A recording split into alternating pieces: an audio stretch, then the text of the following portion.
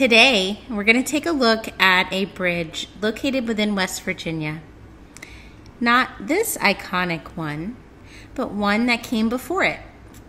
One that paved the way for now the famous New River Gorge Bridge. I do have to say, if loving bridges were a crime, I would not be doing time because I do not love bridges. But for this beautiful video's sake, I'm going to tell you a little bit more about it. The Fayette Station Bridge, also called Tunny Hunsaker, was constructed in 1889. What else was happening around the world at this time of the bridge's construction? Well, let's see. Van Gogh painted the Starry Night. President Grover Cleveland admits North Dakota, South Dakota, Montana, and Washington as states. The first issue of Wall Street Journal is published, and Brazil abolishes its monarchy and proclaims itself a republic. Taking a very winding road, said with experience, driving from one side of the gorge to the other would take normally more than 30 minutes.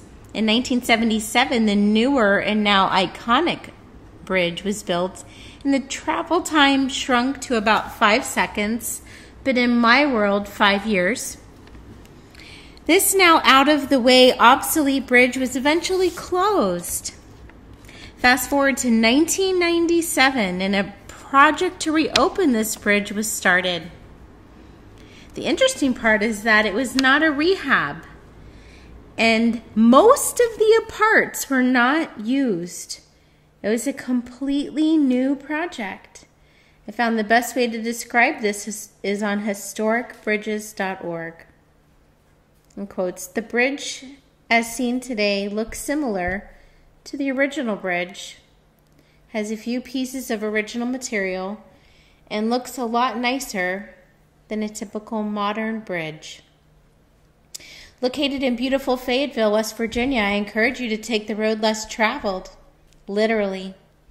Plug Tunny Hunsaker Bridge into Google Maps.